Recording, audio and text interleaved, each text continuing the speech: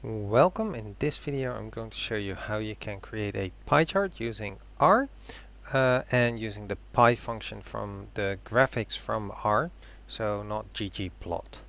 I'm using Jupyter Lab as my way of showing the code, but this would work just the same in RStudio.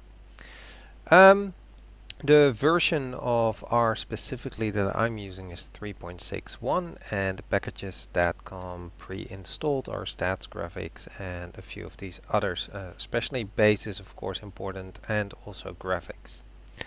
Now to show how this goes, I need to have some example data, and in this particular case I'm using an SPSS file. So I'll need the foreign library to actually load that in. If you've never used that, you can uncomment this and then it will install it for you. And then of course still you need to load it. Now I can finally load the data. I'm suppressing the warnings because I get a lot, but they're not so relevant in this case. And the variable from which I want to see a pie chart is the marital status, which is the mar1 variable. And I can quickly create a nice frequency table out of it, which shows that there's married, widowed, divorced, separated, and never married, and how many people chose each of those options. If you want, there were also some missing values, so you could also include the missing values, and there were 33 in this case. Now actually to create a pie chart is fairly straightforward. You can just use pi and then f, this table, and it will generate your pie chart. So this is very plain. There's also good arguments to be made why perhaps a pie chart should not be the best kind of diagram. If you're interested in that, please check my website. It's in the description below. But still, we can of course change a few things. For example, at the moment it's counterclockwise, so if we want we can actually do all of it clockwise. So now all the categories are positioned in clockwise position. We can also change the angle from the first one a little bit, so then it would look something like this. So now the first one is in a slightly different angle than before, so basically I rotated everything 90 degrees. You can add colors, so here I just picked the column colors myself, and now I get a whole bunch of different colors.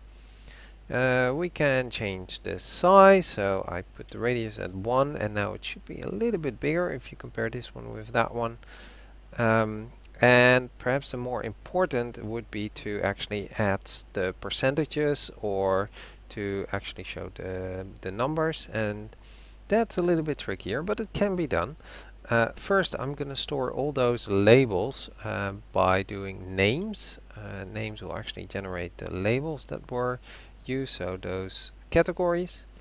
I would like to see the percentages, so I need to calculate those. So that's what I'm doing with the proportion table, which multiplied by 100 will give you the percentages.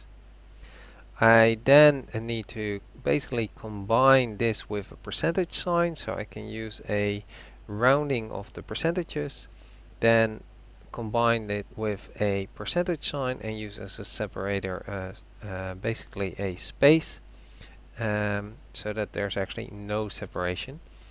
There's no space here, sorry, so that it actually really appends to it, I think is the proper English. Then I can combine those two because I want the name of the category and of course the percentage, and that should give me the labels the way I want them. I just need to put these now with my pie chart, which I can do by simply setting labels to that my labels 3 in this case. And that should give me a nice pie chart looking like this, where we can actually see the percentages for each category.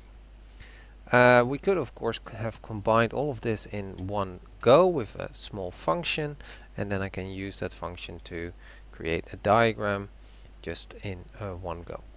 Now there are a few other options with the pie function, and there's also of course the ggplot version that you could use if you really want to do more with fiddling around with this. But hope this gave a nice impression on how to quickly create a basic pie chart with R.